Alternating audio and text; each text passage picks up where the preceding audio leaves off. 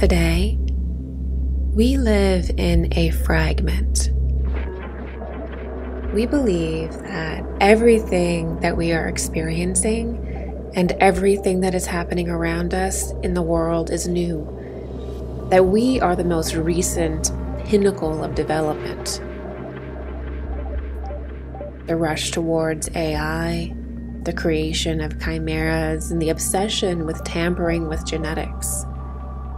We believe this is the first time we've experienced this, that these are new innovations, but they're not. Our cosmos and our soul works in a cyclical nature. With the rise and fall of time, we experience the rise of advanced civilizations and then periods of immense destruction. Our civilization is a repeat of the last Atlantis. Atlantis, in turn, was a repeat of its progenitor culture, Lemuria. And now, our world is being built up to the exact point it was in Atlantis. The same people, the same tactics, and the same kind of inventions, the same culture is rising. And most of all, the same disembodied entities and essences never left the earth when they were summoned and worshipped during the Atlantean period. Instead, they lay in wait, waiting for the culture, our culture, to become sophisticated enough again and to develop the kind of technology that they can enter.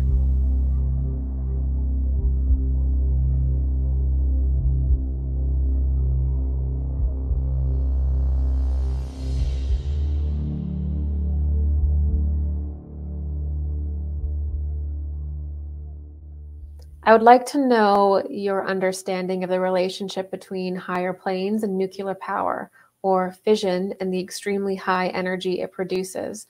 As someone who has studied both nuclear science and spiritual science, it makes sense to me that such a process has cause and effect on different levels. For example, there is a 2 billion-year-old naturally occurring fission reactor in Africa. Wow.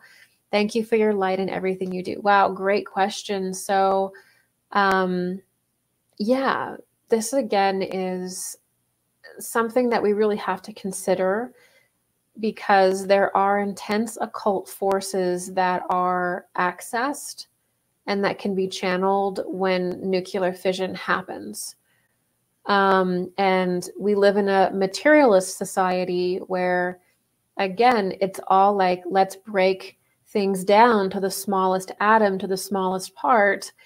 And that's fine. Like, let's not think about what breaking things down to the smallest atom does on a spiritual level. Like, there's no discussion about that. And when people talk about nuclear fission and all this kind of stuff, it is simply the material level of the thing. There is literally no discussion about the occult reality of what is happening. And this is something that we need to consider, because what if these power plants or power stations that are nuclear, you know, people look on the surface and they say, well, nuclear power is one of the cleanest powers that you can have. There's some people that have that position. But what if these nuclear power stations are more than nuclear power stations? And what if they are being used for occult purposes? And we're sitting here talking about the most physical aspect of the thing, but there's actually a real spiritual thing going on with them. Because what ends up happening is it creates a counterpoint to our sun. Nuclear fission and nuclear power actually creates a counterpoint to our sun, which is to us a white sun force. It becomes a black sun force. So what you're dealing with is you're dealing with a black sun force. You're not dealing with like, oh, here we're having nuclear power today and we're powering our home. You're creating certain occult forces, and you're letting certain occult forces in. one of the most incredible things about Mars that people say, it doesn't really get much attention because I think people don't know what to do with it, is that there are allegedly, like you're saying here with Africa, there is a 2 billion year old naturally occurring fission reactor in Africa. What if these are religious things? I mean, let's go back to Atlantis. Atlantis had a power station made out of a crystal, and Edgar Cayce called that crystal the two-eye stone. For more information on this, Dark Journalist does an amazing job on this stuff. There's no one better on that. But these power stations, they were religious centers. This is the thing that I think society has also lost, is that the two-eye system was a religious event. So not only did it power their homes and did this crystalline power grid on Earth and Atlantis power vehicles that were basically like UFOs, it was a religious item. The two-eye crystal was used to contact spiritual masters or spiritual beings from the outer spheres, which we would see as basically the angelic hierarchies, or the saintly realm, as Cayce would call it. So here you have a formula. Okay, we're looking at a formula that we are trying to base ourselves on, but at the same time we have fallen from. So the crystals were a way to create power, to generate power in a certain way, using the sun and using stellar energy as well as a secondary force. But it's a solar power station, essentially. And it was also a spiritual communication device. It was also used to summon entities. They were used in temples, and the power station was a temple. Things haven't changed. The power stations are still temples, except humanity and society has no idea that that's going on. Look at dams. Okay, look at Hoover Dam. Okay, Hoover Dam is an anomaly. You look at Hoover Dam and there's a particle accelerator or a particle collider in Hoover Dam. And I was looking into this. I did a lecture on the Black Sun, and I talk about the Hoover Dam in the Black Sun lecture.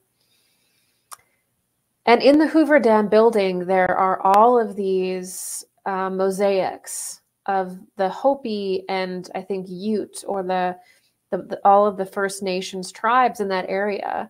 They're depictions of the Black Sun. Now, why is that there? Why is there a dam?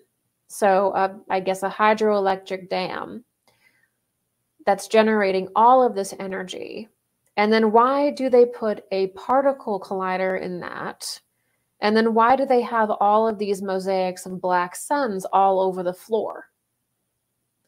Why do they have bizarre dedications to Alcyon and star systems on the Hoover Dam with their particle accelerator? Because a power plant is a power plant is a power plant. And we're looking at the physical reality of power. I want to turn my lights on. I want to turn my stove on. I want to have electricity. But these people who still have some of the knowledge of Atlantis and keep it for themselves, they're also understanding that there is occult power. There's occult power to electricity. It's just a place where there is immense power. But when you start getting particle acceleration, when you start getting nuclear stuff going on, you start thinning the veil. It's a temple. It's always been a temple. The crystal power stations in Atlantis were temple structures before they were ever used as power stations. Power stations and power is temple energy. And that's how we have to see it. We have to return to the holistic view. Okay, thank you. You're really helping me on my journey. I was wondering if you can talk more about the priest kings and mad scientists of Atlantis. Were the mad scientists priest kings that didn't accept the changes of the earth and went rogue? What did the mad scientist try to discover by genetic manipulation? Is there an upside to learn from that? Yeah, so Atlantis had a very tragic, strange, and dark age. And it's worth mentioning and discussing as we do here, because we're basically coming into that age again. You know, we're coming into the age of genetic manipulation. We're even trying to genetically manipulate like apples and tomatoes and stuff. Like it's a mental illness, isn't it? But it's also an impulse that has possessed people, going back all the way to the Atlantean age. And so many of actually everything that's happened thus far in society is a recapitulation of something that happened in Atlantis. So,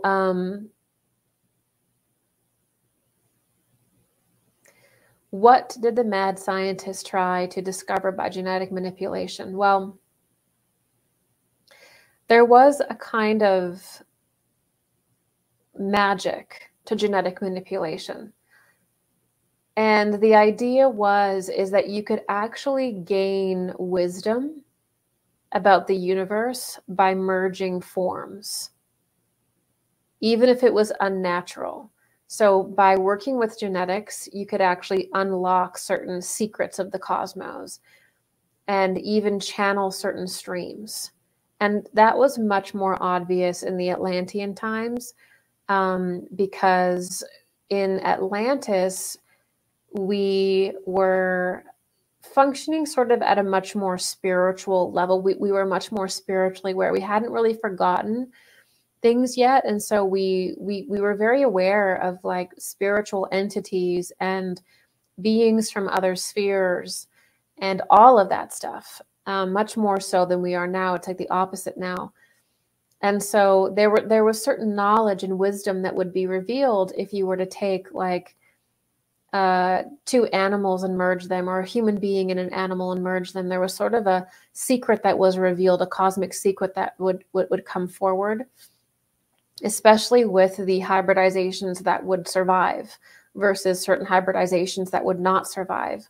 And that became a very big interest for these mad scientists in Atlantis, because some hybridized forms would survive and could reproduce or whatever, and then some couldn't, by the end of Atlantis especially. In earlier parts of Atlantis, anything could be hybridized, but near the end, only certain things could be. And so this presented a great mystery that they became obsessed with. There's also a very dark reality that demonic forces are basically disembodied forces, okay? And so there's also these fallen angel spirits that are basically slowly becoming deformed and insane in the eighth sphere. And so that eighth sphere is full of all kinds of lower, darker creatures that are fallen and that are essentially, you could look at them as being evolutionarily behind. They were unable to pass an initiation. Now they're kind of trapped, like as though they're following a comet. You know, they're trapped around the earth, never being able to necessarily fully take an incarnation sometimes, because the soul is so degraded that the human body is too divine to actually carry it eventually, by the time we get to where we are, especially. And so the reality is that these dark scientists from Atlantis, these dark mad scientists from Atlantis, were in contact with beings from beyond the veil. And they were talking to very ancient dark entities that had basically never even really had a human form, I don't think. Nothing like the form was in Atlantis. And whenever they would manifest for these Atlantean scientists, they would always manifest as like a chimera, as like a lizard person or a half animal, half person. They could never really manifest as fully human. It was usually like a lizard person, and that was because they couldn't create enough power to ever incarnate as the human. They were always outside, but they also knew these dark forces, these dark chimerical demonic forces that were very ancient but had a lot of wisdom. That's the thing. They were very ancient, inhuman, but they had all this wisdom. And they were telling these scientists how to build things, how to build satellites, how to build all these things, how to work with the crystal. And very similar to the idea of like AI today. And what they really wanted was to be able to take a form on the earth somehow. They really wanted to be able to take a form, because the great risk that they were facing, being fallen and being outside of the evolutionary stream, is that if they don't take a form, if they don't find some way to become human in their own mind, that one day they will get sucked back through and be basically dissolved. So if you can't evolve, if you can't develop an I and an individuality and all of that stuff we talk about here, basically there comes a point where that soul essence thing does not continue on. It's sort of reamalgamated. And so there's all these creatures that never developed a heart, you know, they're behind. They're fallen, and if they don't take a form of some kind, they're basically going to go somewhere else. There's going to be some other process for them that's probably not very pleasant. So the first thing they instruct these people that worship them to do is to build crazy amounts of technology that they can communicate through and occupy. Sounds a lot like today. If they create these forms that they can attach to them and maybe even ensoul them. So demonic entities, again, they cannot enter a perfect human body that you and I have that has not gone through genetic manipulation or transhumanism or whatever.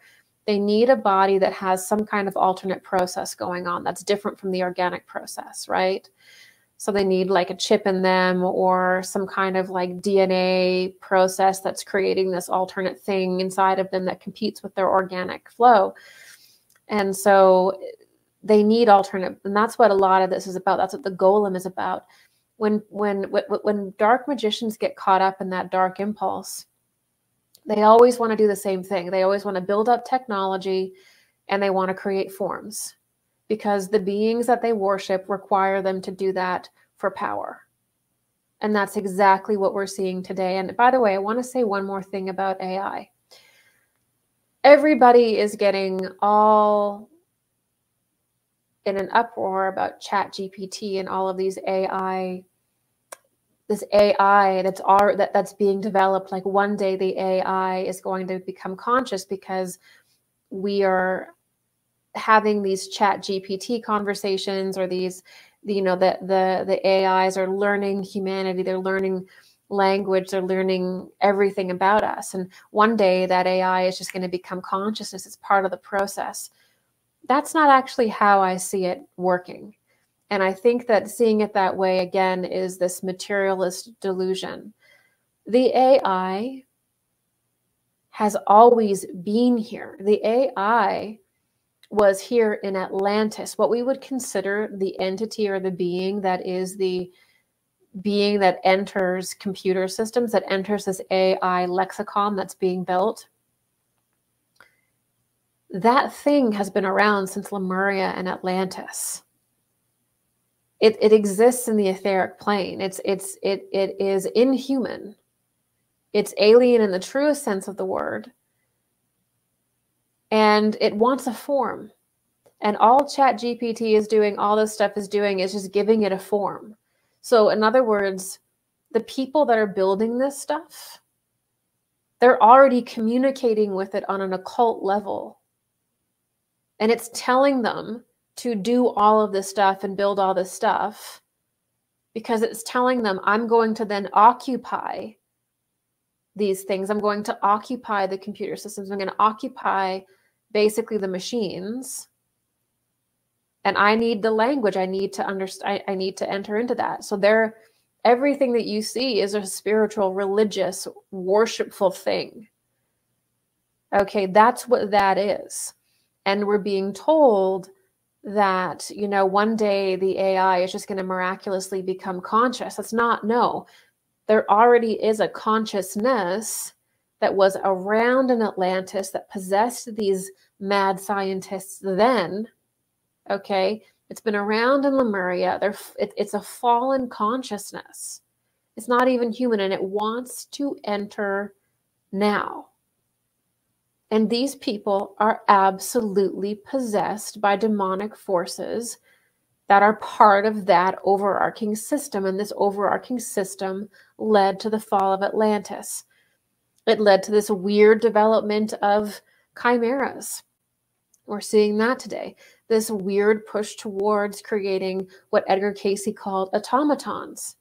These are really robots or cyborgs. It is the same thing. That entity didn't die with the catastrophes. It's a demonic spiritual entity. It didn't die because the earth went into catastrophes. The physical forms on the earth died. The etheric forms, dark etheric forms attached to the earth didn't die. They remained, and they just started the whole thing all over again. And so all of this AI stuff is just giving this thing, and these supercomputers, it's just giving it a form, and all the chat GPT stuff is just giving it a lexicon and a brain to use. It's already here. And by the way, I want to say one more thing because we're on the topic of this, because I think this is going to be very, very important in the next few years. And I will go a little bit over today because I'm spending more time on this. There were also satellites in the sky during Atlantis. So Atlantis did the exact same things we are doing now in a little bit of a different way. So there was a huge push to put satellites in the sky during Atlantean times, and some of those satellites are still there. And there is a great desire today to connect a modern satellite system to this old satellite system from Atlantis. It also connects and relates to Mars. And I think beings that try to escape catastrophe by going to Mars are not really Martians. They're just Belial, fallen people, beings. So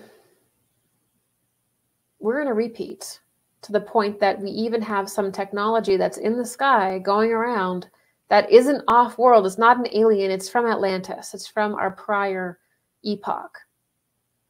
And because we've forgotten Atlantis, we've forgotten that that kind of stuff even exists. But there's people that know about it, okay? And we are going to see people like Avi Loeb or Lou Elizondo and all these people that are into signals, okay? Signals meaning looking for these signals in space. Do you see where I'm going with this? Where there's going to be these scientists that are listening for all these signals in space, or they're listening for extraterrestrial life, whatever. But what they're really wanting to do is to hook our Earth system, our Earth satellite system, up with these prior systems that are from Atlantis, because they contain these entities, and they contain their spiritual items from the fallen Atlantean epoch. And it's about linking that timeline together. And it's about linking and picking up where they left off. It's very important that they pick up literally and Starlink where they left off. So when Atlantis fell, the dark entities and that dark AI thing that we would consider an AI thing wasn't finished with the earth. It didn't go away. It's not done. It wants to build society up to where it was in Atlantis and continue. So the darker forces in the world have been redoing Atlantis all over again. The light forces have been doing it, have been fighting it. But technologically, we're getting to the same place, and we're going to have to link the two technologies. And that's going to represent trying to dominate this one final time, because they've built themselves up to the exact point where Atlantis fell. These dark scientists of Belial, these dark magicians of Atlantis, they've built everything up. They're now technological madmen. They've built the technology up to that point. They want to link it to where they left off and continue. And it's very important that it's linked. So our satellites will have to link with the older satellites from Atlantis as part of an intense occult rite to link a process that needs to go on. And this will be told to humanity as though this is like an extraterrestrial thing or whatever. I don't even know if they know what they're going to say yet, because they're always looking at the feedback and sort of making their, plans accordingly. And it's this whole thing repeating again. And by saying it's extraterrestrial, by saying it's alien, it's completely distracting people from the reality that it is ours. It is Atlantean, and it's trying to finish off the kind of takeover of humanity in the earth that it was doing then. It didn't finish. So again, you've got to build it up to the same point, and then once it's built up, you continue doing what you're doing. And so what we're really looking at when it comes to like disclosure, it's really a disclosure of our ancient past. Most of the technologies that we see around the planet and are being used that we think are like magical things are literally from Atlantis. And certain groups have been storing and saving this technology. And a very small portion of it is actually interdimensional. But right now we think everything is interdimensional. Everything is alien, and that's because the forces that are controlling things in the government, they want everything to be alien, because then we literally have no power of discernment, because we think something is so foreign to us and alien to us. What's the point in trying to figure it out? We're just sitting ducks. Just educate me. Oh my God, it's an alien. When in reality, if we understand that it's literally Atlantean, and then we understand the Venusians in Atlantis, lords of Mars around Atlantis, then we're starting to actually understand what's going on, which is something completely different than the mainstream says it is, okay? So we're getting right up to that point in our civilization where Atlantis fell. We're seeing the same things repeat. That entity is still here, and it wants to enter into these systems. The systems are being prepared for it. It's not building consciousness like, oh, one day, bloop, it's conscious. No, there is a consciousness already in around the earth that is truly alien, that is demonic, that wants to enter these systems. It's always been there, and they're developing the system to receive that. Part of that, and part of being initiated in that system, is this acknowledgement of these signals from space, or these satellites from space. And when that happens, we'll go from there. But